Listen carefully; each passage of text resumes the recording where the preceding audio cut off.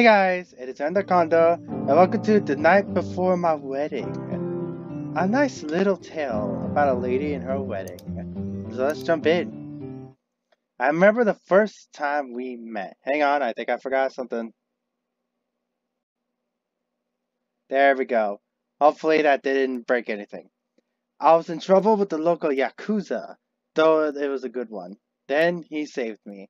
Kuno, the most infamous assassin around. Yeah, I've literally have done quite a bit of these reading things and I don't mind them. I don't understand why he would do that, what he did, when I was just a nobody. He was a strange man, always aloof, yet so graceful in style. And by miracle, we fell in love. Well, that's pretty wholesome. It's tomorrow. Dear? Oh, that's kind of cool looking. What are you doing sitting out here so late? The gentle, deep voice catches your attention, great job, dude. As Kuno enters your vision, slowly walking towards you from behind. Are you nervous? Maybe. You haven't changed your clothes yet? I signed to him. Kuno's hearing ability was damaged, so I have to use JSL to communicate with them. So you have to use like the type of sign language then. I just got back from work. And see, I'm not alone in that. He chuckled as he took a seat next to you, the cold air of the night brushing past both of you. I've been thinking about the first day we met. It was unusual. Kuno let out a laugh. It certainly was, wasn't it? Under no normal circumstances does one meet when they're being rescued from a kidnapper, after all. When you put it that way, it sounds even more weird. Heck, even getting reminded you're an assassin already gave me whiplash.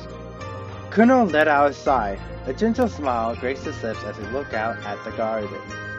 Even still, I don't want to get reminded of that. I never really liked my job after all. Really? You don't? I never heard you talk about it. And if you guys like stories like these that has to do with narratives, I have another one that has to do with a goblin girl. That one is pretty good as well. I mean, trust me, it's not dirty. It actually isn't. 100% clean. YouTube approved. Go check that out. But I don't like to muddle on things that I don't like. Plus, I just treat it like a minor inconvenience. My job, that is. Then what is your dream job? Kuno blushes at my word. He lets out a small amused chuckle at my question, making me confused. As cheesy as it sounds, you are going to make my dream job come true. What do you mean? Kuno chuckled more at my response. I've always wanted to be a house husband. Dude, you should hook up with that other dude. He knows the way of the house husband, dude. You guys would totally get along, honestly. And I'm sad because I can't continue the series because that dude who plays that guy is dead. I like to just cook, clean, and take care of someone that I love. So when you proposed to me, I almost cried. Almost, you were creating a river. Laughter filled the house as the two of us, yeah, I did it right, sighed. But the comfortable silence passed by us as we looked up at the sky. Say, I've always been curious about one thing, yeah? I gulped, not knowing if I should continue or not, as I'm afraid it might be a sensitive question. But after a while, I decided to bite the bullet. Knowing him, he wouldn't mind. Did something happen to your hearing? I remember you were still able to hear on the first day we met. Ah. I nervously rubbed my hand as he stared at me as shocked. Maybe it really was a bad idea. You just don't have to answer. I thought it was... Oh, no, it's fine. I was just shocked since you were so straightforward. It's not a bad question, I promise. I sighed in relief as I scooped closer, letting him know I'm all ears. Well, it was the day after I saved you. I had a mission. The target was someone politically powerful, so I had to prepare a lot in case something bad could happen. However, I didn't prepare enough. They had a bomb planted near in case I ever succeeded my mission, and I'm sorry. No need to. I was careless, and while I was lucky enough to get out alive, my eardrum sadly did not. But I don't really dwell on it much. What happened, and all I could do was continue living. Damn, that must have sucked, honestly.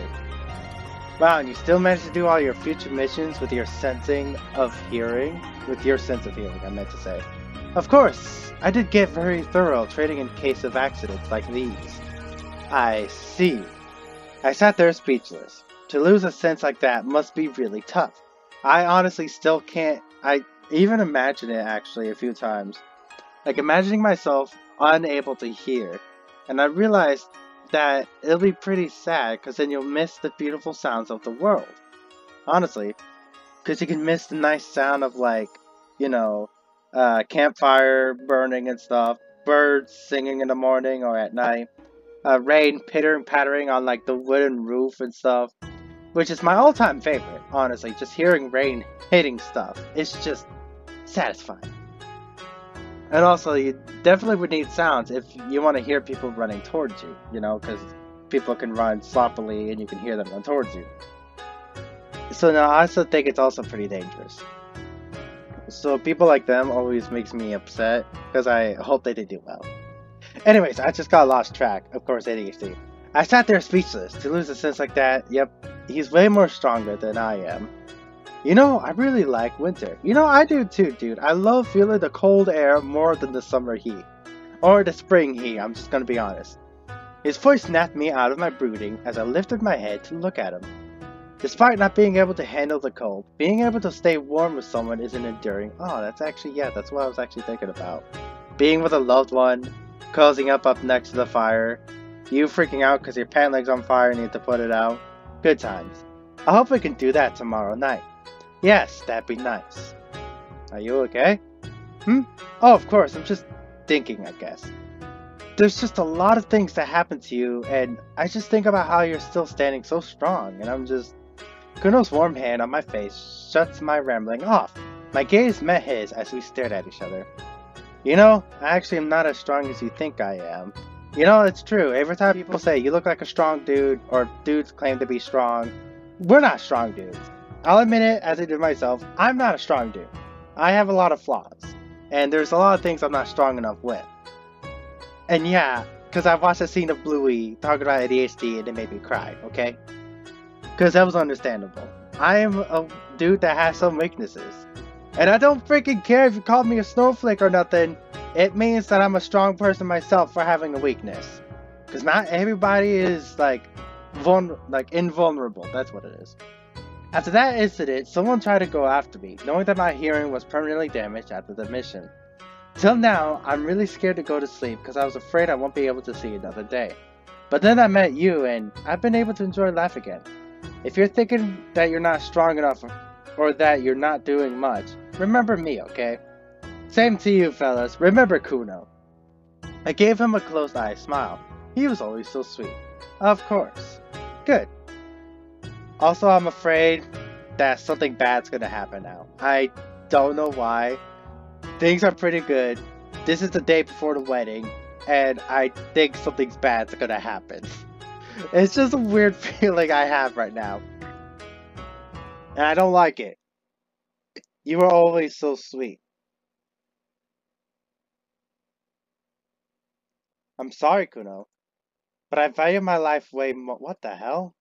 I have no choice. They're going to kill me if I don't. Wait a minute! At least you're warm. Just not with anyone tonight. What the? Wait a minute! Wait a minute! Hold up! What did she mean by that? On here. Let's read that again. You were always so sweet. Okay, that's what she says. I'm sorry, but I value my life way more. I have no choice. They were going to kill me if I didn't do it. At least you're warm. Just not with anyone tonight. Hold up. Let me break it down. Let me break it down now. I'm actually kind of clueless with this one. This game just left me clueless. Was there like other games connected to this now? Now I want to know. I gotta find this creator and see if they made anything else. And if they don't, you can't just leave me like this.